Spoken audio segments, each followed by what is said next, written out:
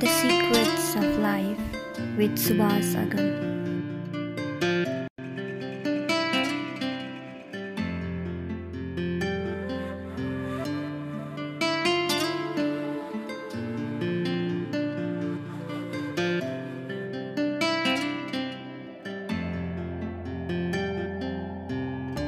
धेरै दर्शकवृन्दहरूले चाहिँ यो मस्टो मस्टा यो भन्ने जुन छ अहिले हामीले धेरैले भर्खर अहिले बल्ल सुन्दै जान्दै आएका छौँ।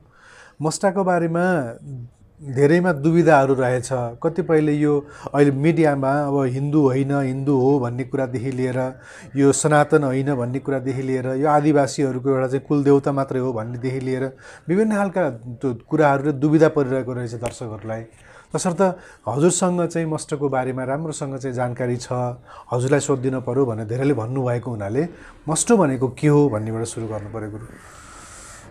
अब त्यति धेरै जानकारी त मलाई छैन। मस्ट अब उता पश्चिम नेपालतिर मस्टो भन्दो रहेछ, म भन्छु मस्टो भन्न हुँदैन। किनभने आइते बुधे मङ्गले भने जस्तो मस्टो भन्दाखेरिमा त्यो मस्टको इज्जत जान्छ। फेरि मस्टा पनि भन्दो रहेछ, मस्टा आकार लगाउने पनि होइन। अहिले मस्टमा पनि पातलो स नलेखिकन पेट फारे ख लेख्ने मस्ट, त्यो शुद्ध रूप हो। र मैले हाम्रो पूर्ण प्रकाश नेपाली यात्रीले लेखेको मस्ट सम्बन्धी लेख पनि पढेँ, रत्नाकर देवकोटाको पनि पढेँ।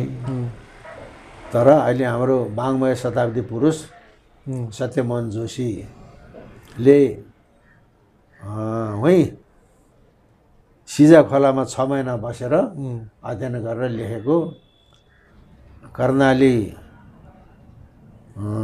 लोक संस्कृति मस्टका आलानहरू भन्ने एउटा लेख छापिएको छ। अब यो प्रज्ञा प्रतिष्ठानबाट छापिएको छ।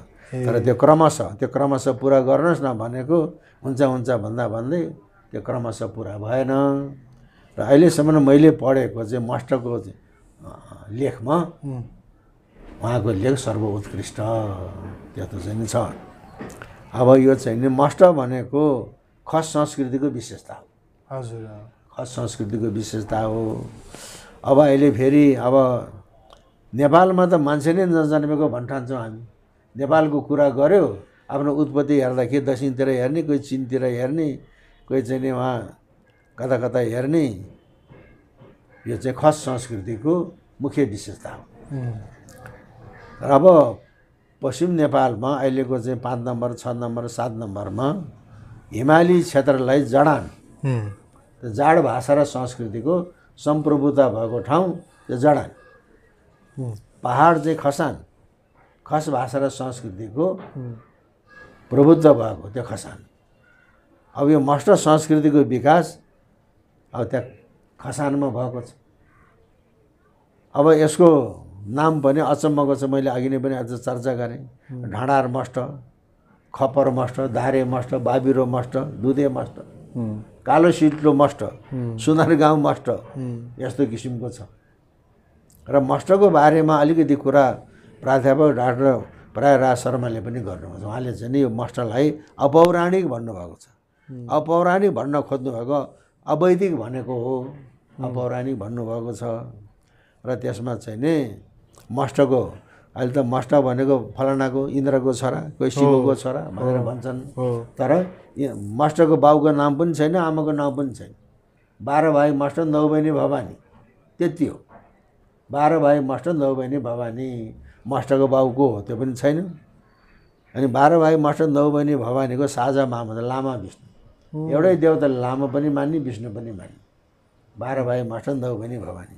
र सत्यमोहन जोशीको पुस्तकमा त्यो लेखमा मस्टको चाहिँ नि र भवानीको 2टा सूची दिएको छ, अलग अलग सूची, कुनै फरक छ।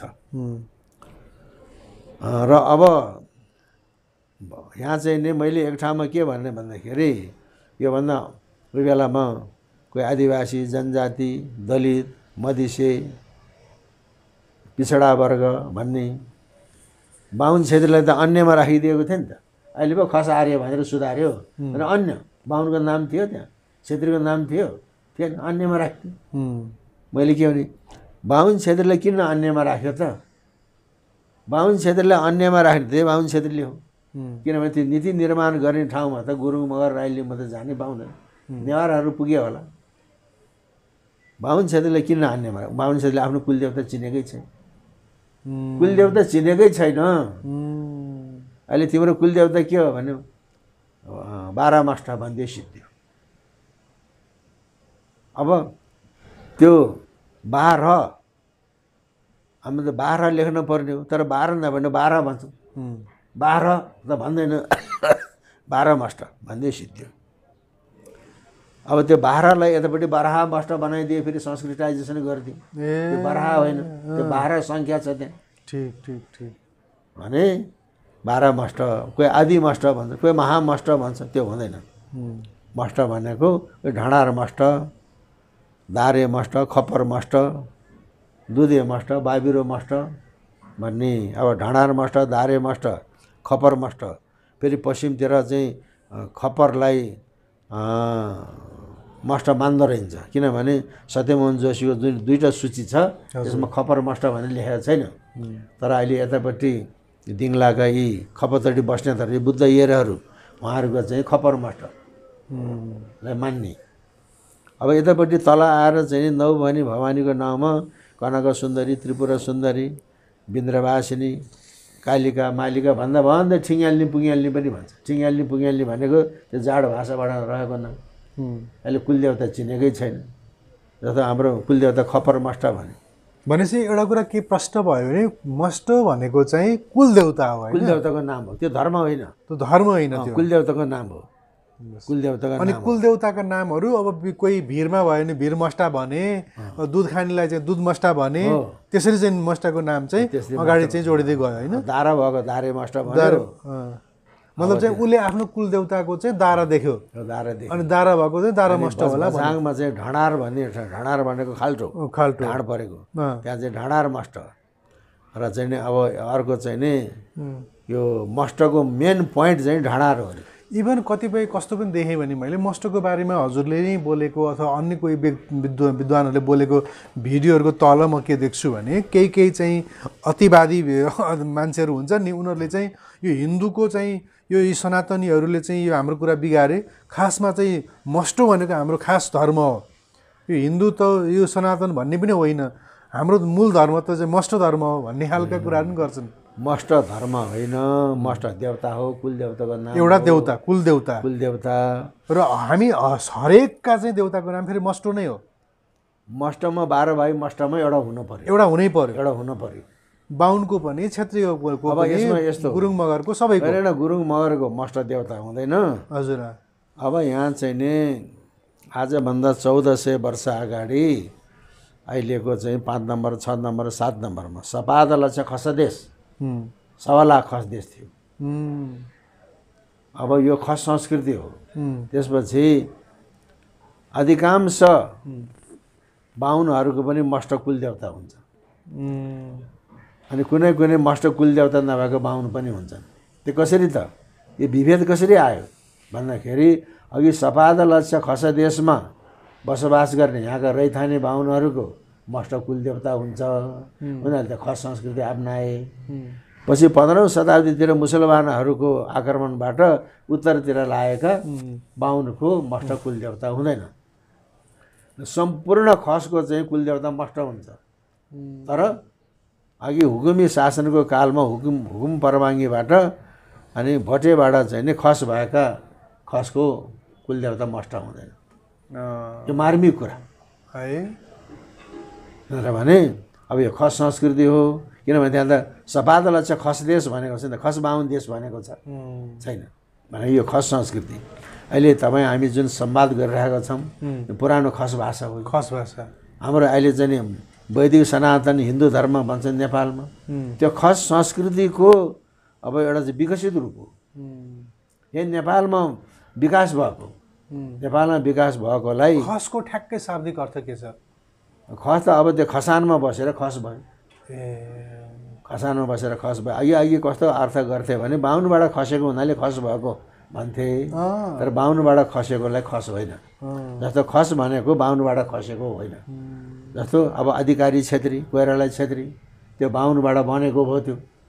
तर अब थापा छेत्री, बस्ने छेत्री, कुँवर छेत्री, कार्की छेत्री यिनीहरू चाहिँ नै बाहुनबाट खसेको होइन। यिनीहरू झर्रा छेत्री, खस भनेको यिनीहरू हो, प्योर खस भनेको यिनीहरू हो। अब त्यस्तो किसिमको भन्दाखेरि अनि मस्टो चाहिँ अब यो जस्तो कुलदेवतामा पनि कतिपयका कुलदेवताले चाहिँ मासु खाएको भोग लिएको भन्ने कुरा हुन्छ। जस्तो हामी नै कणेलहरूकोमा चाहिँ हामीले चाहिँ अब रोट मात्रै चाहिँ चढाउँछौँ, हामीले चाहिँ मासु चढाउँदैनौँ। रोट चढाएपछि त्यो बाबी र मस्ट भयो। किनभने दुधे मस्टले दुध मात्रै चढ्ने। रोट भनेको रोटी बनाउने, त्यही पूजा गर्ने ठाउँमा जाने, खिर बनाउने, रोटी बनाउने। त्यसलाई अब रोटी भन्यो, रोट भन्यो, तर टेक्निकल वर्ड बाबी र मस्टले बाबर भनेको रोटी के। अब त्यहाँ रोटी पनि अब उता पश्चिम नेपालमा 2 फन्के 3 फन्के यसरी पकाउँदो रहेछ सेलरोटी। हाम्रो सेलरोटी 1 फन्के हुन्छ, उतापट्टि 2 फन्के 3 फन्के। अब यहाँ नेवारहरूको कार्तिक शुक्ल पूर्णिमामा चाहिँ 3 फन्के 4 फन्के रोटी पकाउँछन्। त्यसलाई बाबर भन्दो रहेछ। कुनै चाहिँ नि च्याप्टे रोटी, यसो च्याप्टे दुधमा पकाएको चाहिँ च्याप्टे रोटीलाई बाबर भन्ने। त्यो शुद्ध शाकाहारी। पछि त अनेक किसिमका चाहिँ कुराहरू गए त्यहाँ। फेरि मस्टको त्यहाँ चाहिँ नि मूर्ति पनि हुँदैन, ढुङ्गो पनि हुँदैन, मन्दिर पनि हुँदैन। अब मस्ट पूजाको पश्चिमतिर पनि मस्ट पूजा बिटुलियो अहिले। पश्चिममा पनि जहाँ जुन मुख्य थलो हो त्यहाँ पनि मस्ट पूजा बिटुलिएको छ। मस्टको मन्दिरै हुँदैन। जस्तो मस्ट पूजाको राम्रो नमुना हेर्ने हो भने दिङलाकै खपतडी बस्नेतहरूकोमा जानुपर्छ। दिङलाको खपतडी बस्नेती खप्तडबाट आएका, खप्तडबाट बसाइ सर्दै अब चाहिँ सोलुको आइसिलु खर्कबाट दिङला गढीको अधिपति हुन पुगे। त्यहाँ दिङलाका चाहिँ राता घरे बस्नेत र सेता घरे बस्नेत छ। राता घरे भनेको आफूले सिँदुरो ढालेर ल्याएको सदुवाबाट जन्मेको, सेता घरे भनेको बालविधवाबाट जन्मेको। हामीले म गएको छु त्यहाँ। त्यो त्यहाँ चित्र छ मस्टको? चित्र केही पनि हुँदैन, मूर्ति पनि हुँदैन, चित्र पनि हुँदैन। मस्टको एउटा दियो, चमर र घन्टा, त्यति हो। शङ्ख पनि हुँदैन। दियो, चमर र घन्टा त्यति, बस त्यति भएपछि मस्ट भयो। त्यति भयो। अनि त्यसपछि त्यो चाहिँ मूल धामीको घरमा राख्ने। अनि उहाँ चाहिँ नि मन्दिर पनि हुँदैन, ढुङ्गा पनि हुँदैन। त्यहाँ चाहिँ नि दिङलाका राता घरे खपतडी बस्नेतहरूको चाहिँ पूजा गर्ने ठाउँमा हामी गयौँ। साधारण भुइँबाट 1 हात जतिको चौका उठाएको छ, ठुलो काफलको बुटुमुनतिर। त्यहाँ केही पनि छैन। अब पूजा गर्ने दिनमा कोरो बार्ने। अहिले त मण्डल बार्न भन्ने थाल्यो। कोरो त मान्छे मर्दाखेरि बार्ने। कोरो भने घेरो हो नि, स्याउलाको भित्र बाहिर। किन भकारीको बारेन? अहिले त सारीले बार्न पर्यो नि त, किन स्याउलाले बारे? त्यो त जङ्गलात अवस्थाको स्याउलाको जङ्गलात अवस्था, आदिम अवस्था, भित्री घेरो बाहिरै घेरो। त्यहाँ आइमाईहरू जान पाउँदैन। आइमाई त छेत्रीले कुनै गुरुङनी, मगर्नी, राईनी, लिम्बुनी, घरदिनी, नेवारनी बिहा गरेको होला। छोरा त आफ्नै बिरियो हो नि त। दुध पो गुरुङनीको खायो, बिरियो त आफ्नो हो। बस्ने जति त्यहाँ जान पाए, आइमाई जान पाएन। आफ्नै बस्ने नि भए पनि त्यहाँ जान पाएन। अनि भित्री घेरामा चाहिँ नि त्यो कुलको जेठो बुढो, अहिले उनीहरूले थकाली भन्छन्, मैले थकाली भन्न हुँदैन। नेवारको चाहिँ नि गुठीको मुख्य मान्छेले थकाली भन्छ। खस बाहुनको जेठो बुढो भन्नुपर्छ भन्छु कि म। अनि त्यहाँ अनि कुलको धामी 2 जना मात्रै पस्ने। बाहिर बाहुन पनि हुन्छ, हवन गर्ने, रुद्री चण्डी गर्ने बाहुन पनि। त्यो बाहुन पनि भित्र पस्न पाउँदैन, किनभने भित्रको चाहिँ ट्रेडिसन भयो, बाहिरको एडाप्टेसन भयो। पछि बाहुन पुर्यात मान्न थालेपछि कुलदेवताको पूजामा हवन गर्न ल्यायो। त्यो ट्रेडिसन एडाप्टेसन भित्र त लान पाएन नि त। भित्र अब त्यो मुख्य व्यक्ति के त? किनभने खसहरू भनेको एउटा गणजाति हो। गणजाति त्यो मुख्य बुढोले चाहिँ नि गण प्रमुखको काम गरेको छ। ऊ गएर धुप बाल्छ। मस्टरले त देवताकै काम गरेको छ। त्यहाँ मन्त्र पनि छैन, तन्त्र पनि छैन, केही पनि छैन। यसो धुप बाल्यो, हे भगवान् तिमी चाहिँ नि हाम्रो दिङ्लाको खपतडी राता घरे बस्नेताहरूले चाहिँ मानेको तिमी खप्पर मस्ट भगवान् भनेर छाइयो धुप हाल्न साथ अनि धामीमा चाहिँ मस्ट चढ्यो त्यस्तो हो। त्यस कारणले चाहिँ नि अब त्यहाँ त हेर गर्ने चुस्ने त्यो चाहिँ मस्ट देवता त्यो हो। बाबी अब दुधे मस्टले दुध मात्रै खाने, बाबी र मस्टले बाबर भनेको रोटी खाने, अरू चाहिँ वध गरेको पनि रगत पनि खाने पनि छन् होइन। रगत त चाहिँ भुइँको टपरीमा थापेर खाने, वध गर्यो अनि त्यसलाई समातेर त्यसो घाँटीको रगत चुस्ने अनि रगत चुस्यो फालिदिने त्यो चढेको मान्छेले, त्यो धामीले खाने। अब त्यस्तो किसिमको चाहिँ नि यो हाम्रो परम्परा, बाहुनको पनि त्यही हो, छेत्रीको पनि त्यही हो। अनि त्यसमा अनि चाहिँ धामी चढ्ने, फलानाको चाहिँ अब पितृ चढ्ने, यहाँ यस्तो भयो तिमीले यसो बिटुलो गर्यो, म यस्तो अवस्थामा भएँ, मेरो लागि यसो गरिदेऊ उसो गरिदेऊ भनेर भन्ने। अब कुन ठाउँको हो मैले थाहा पाइनँ, मैले फेसबुकमा हेरेँ घर चाहिँ नि खरले छाएको, हजुर पाखे परेको, बाहिर चाहिँ मान्छे थुप्रो, हजुर भित्रबाट एउटा धामी, हजुर अनि त्यो काटेको चाहिँ बोको, हजुर घाँटीमा दाँतले समातेर दुईटा हातमा घन्टी पनि तल फर्काएको होइन, माथि उभिन्डो पारेर नाच्दै मान्छे अपार कुन ठाउँको पश्चिमतिरको। अनि एउटा चाहिँ नि छिटो भर्खरको 25-26 वर्षको छिटोले पनि घन्टी माथि बजाएर त्यसको बाटो छेक्छ, त्यस्तो नाच त्यस्तो भनेपछि अनि ठाउँ अनुसार कल्चरहरू संस्कृतिहरू अब गुरुङकोमा जोडिँदै गए। गुरुङकोमा के हुन्छ, खसको संस्कृति र गुरुङको संस्कृति एउटै रहेछ। के अरे गुरुङकोमा के भन्छ भने जुन घरमा कुलदेवताको थान छ, हजुर त्यो मान्छे मर्यो अनि मान्छे मर्दा र गुरुङको अर्कोमा बुढी बाख्री काट्ने, 7 बेद बिहाको बुढी बाख्री काट्ने अरे, त्यसको टाउको 4वटा खुट्टा पुच्छर सर्वाङ्ग निकाल्यो। अनि मान्छेको लास निकाल्नुभन्दा पहिले झाँक्रीले त्यसको तल्लो ओठमा अनि त्यसले च्यापेर लगाएर चाहिँ फालिदिन्छ टाउको। तगरतिर फर्क्यो भने मरेको मान्छे आफ्नो बाटो तताएर गयो, टाउको त यतै फर्केछ भने मरेको मान्छेको हंस त घरैभित्र आयो, मरेको मान्छे घरभित्र पसेपछि त जिम्तलाई पिर्ने भयो, त्यस्तो हो। अर्को भनेको गर्दाखेरि पनि उता फर्क्यो भनेदेखि आफ्नो बाटो तताएर गयो, यता फर्क्यो भनेदेखि फेरि फर्केर आयो। अनि मान्छे मर्दाखेरि र अर्कोमा बुढी बाख्री काट्ने, कुलदेवताको पूजा गर्दाखेरि अनि भेडा काट्ने, अनि भेडाको टाउको उता गयो भनेदेखि त्यो घरको दोख दोखालो मन्सिएर गयो, यता फर्केछ भने दोख दोखालो त्यहीँ छ भनेपछि गुरुङको छाला काटेर छाला तान्ने, खस बाहुनको चाहिँ छाला नकाटेकन सिङ्गै बोका चाहिँ तान्दो रहेछ भने संस्कृति मिल्यो कि मिलेन? अब त्यस्तो हो। त्यस कारणले अब यो भनेको नेपालको रैथाने संस्कृति हो। अन्तमा मैले फेरि हिजो पनि एउटा अफ्रिकाको निग्रोहरूको एउटा बाख्रो हो कि भेडा हो कि छाला छैन, छाला काटेको अनि मुख शरीर सर्वाङ्ग, तर त्यसमा चाहिँ यसरी थान छुट्याएको, एउटाले चाहिँ ल्याएर यतापट्टि फालिदियो त्यो मासु सिङ्गै।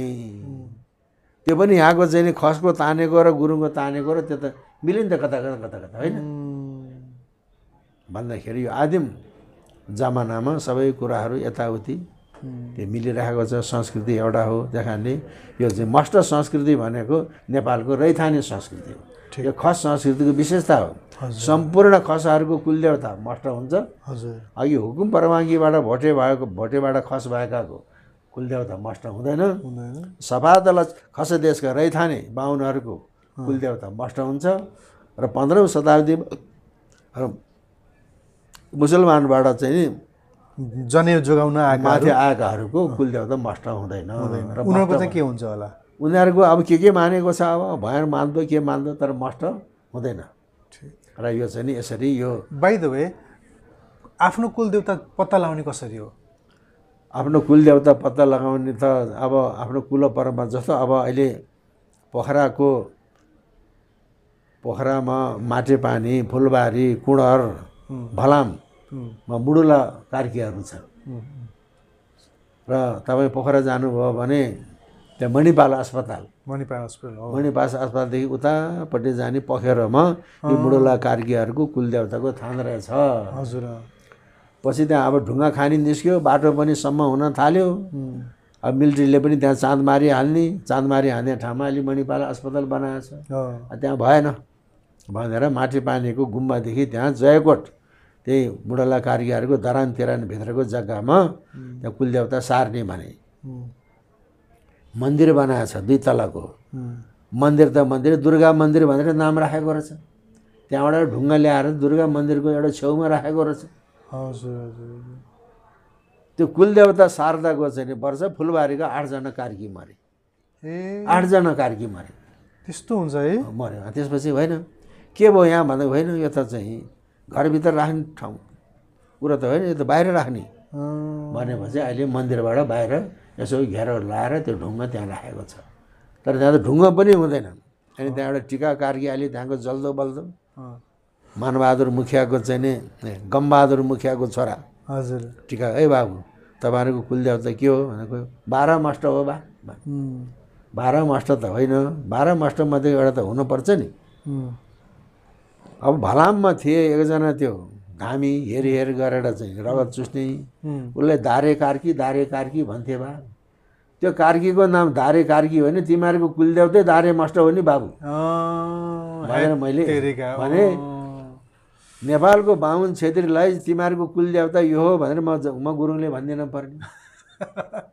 त्यो दारे कार्की होइन, त्यो त दारे मास्ट हो तिमीहरूको कुलदेवता। यसरी पहिचान। यसरी अब चाहिँ कसरी हो त?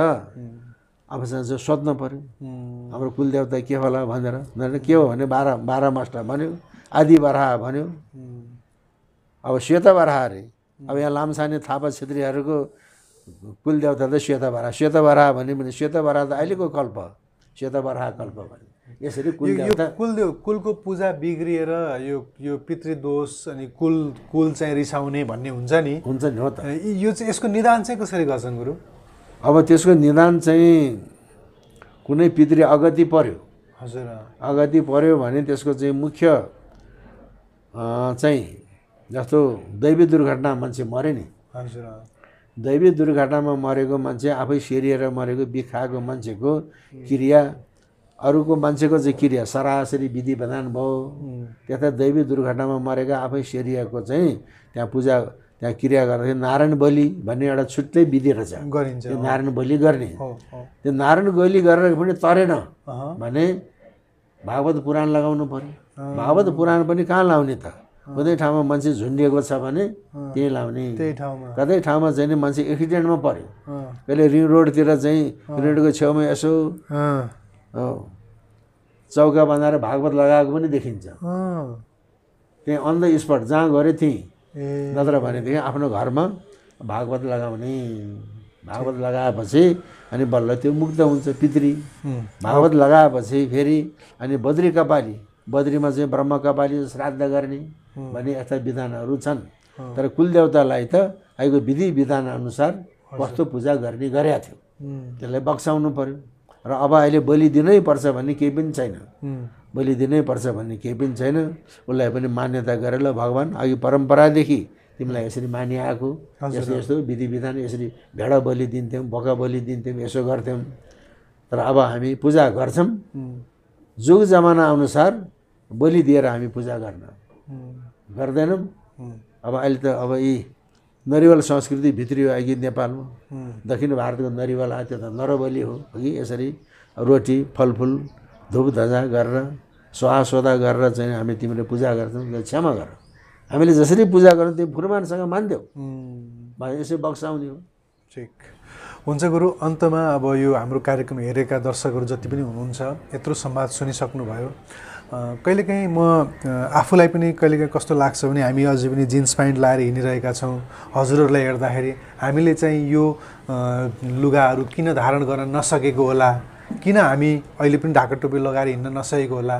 आजको युवालाई यो संस्कृतिप्रति झुकाव अझै ल्याउन पाएको हुन्थ्यो होला भन्ने लाग्छ।